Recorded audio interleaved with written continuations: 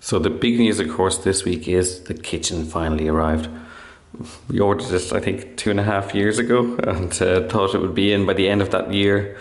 But yeah, well, doing things yourself, things take a little bit longer, but it was worth the wait.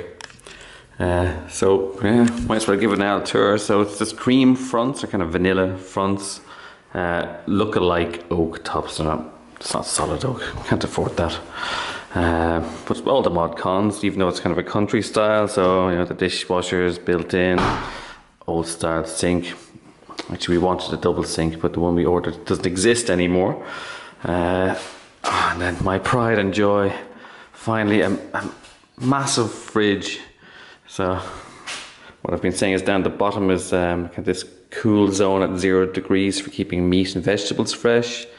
And that means that the rest is for beer and cheese, and a top bit for pizza. That'll do me. Induction hob, so pretty wide, 90 centimeters, fairly basic oven. And yeah, lots of drawers, so got to figure out where we're going to keep food and stuff. So it looks like it's massive, but storage space wise, there's not a lot of kind of presses or stuff like that.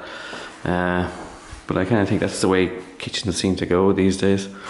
Lots of drawers, we can keep things in there, and some nice inserts for the knives and stuff. So I'm very pleased.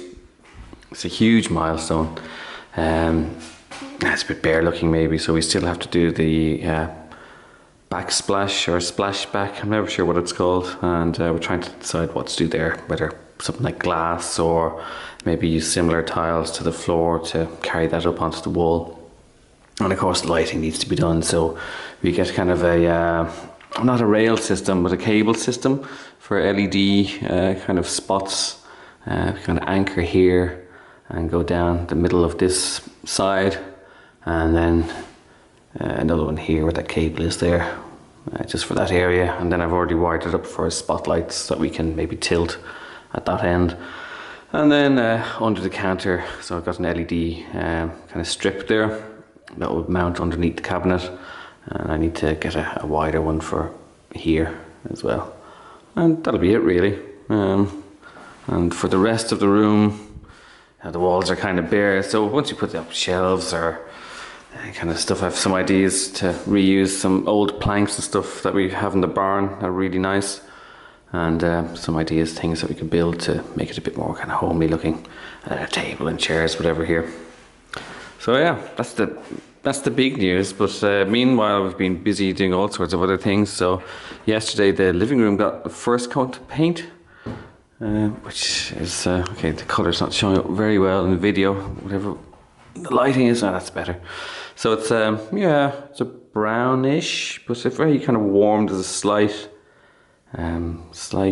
orange tint. It's curcuma 90, which is very warm and inviting and really matches the oak beams really well, so it's very pleasing. The flooring is coming this coming week, so Wednesday or so. I hope the floors will be delivered, and then we got to start thinking about how to get them down.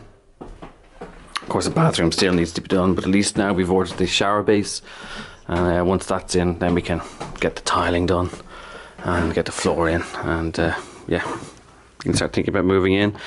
But it hasn't been all just painting and stuff. So I think in the last video we looked into this room, we thought this is where we put our bedroom, and I think this side was kind of done, and I said that we need to do some clay plastering here, which I did.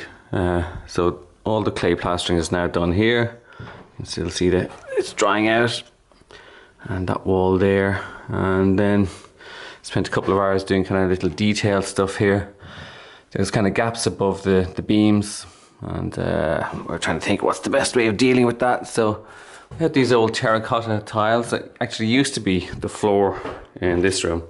This was a grain storage room when it was an active farm, and it was fully paved with kind of clay underneath, and then these raw unglazed terracotta tiles, which we collected and kept in the barn for using somewhere else. But there was lots of broken ones, and we basically reused the broken ones to fill these gaps with some kind of white mortar. So when ceilings are painted, which we can do soon, that should look really nice. So other things that have to be finished here is just the skimming on the plasterboards, filling and skimming.